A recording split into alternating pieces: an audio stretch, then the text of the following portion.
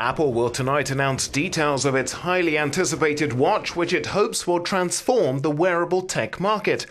The Apple Watch is the first product to be developed under CEO Tim Cook.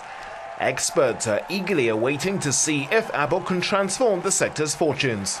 What Apple is going to want to do is really own the entire category, much in the way that they did with smartphones and with MP3 players before it. Apple's MO is to look at a growing category, something that others have already done some work in, and then come in and create the product that everybody wants to buy in that category and really create a status symbol.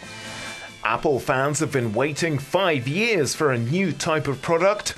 The company provided a sneak preview in September, but speculation is rife as to its true capabilities.